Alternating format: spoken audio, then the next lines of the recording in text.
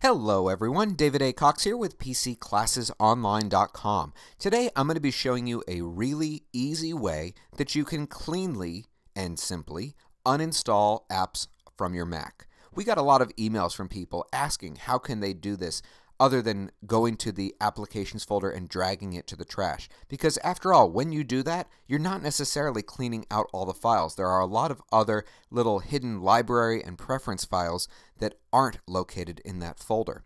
So here's a really easy way that you can do it, and even better, it's free. There is a simple app out there appropriately named App Cleaner. It's a free download. You can get it from going to this website, freemacsoft.net/app cleaner.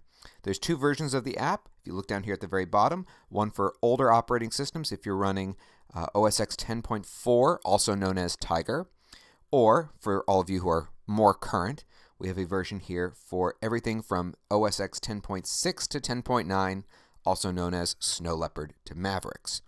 So once you've downloaded it, of course it'll be in your downloads folder. This is what the app looks like. And there's a couple different ways you can use it. You can take an app from your applications folder and drop it right here. And what it's going to do is search for all those other little hidden files and give you a way to delete it.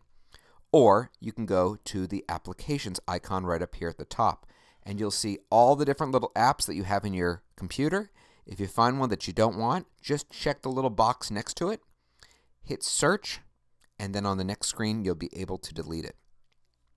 Now, the other thing you can do is you can delete old widgets. There are not many people who use widgets anymore.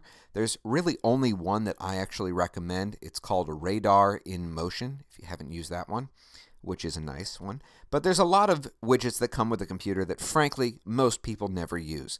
For example, Tile Game. Very few people use that. If you're trying to clear out some space, these really don't take up a lot of space. It's not going to do much. But if you want, you can check it and go through the same process. You click search, it finds any other little hidden files, and now just simply click delete.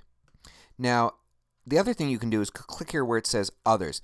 Now, these are other little plugins that are part of your computer, which I really wouldn't recommend for most people messing with, unless you know what you're doing. But if you're looking for a way to easily uninstall preference panes, this is one way that you can do it. It's a lot easier than having to sort and go through to the place where they actually live in the computer.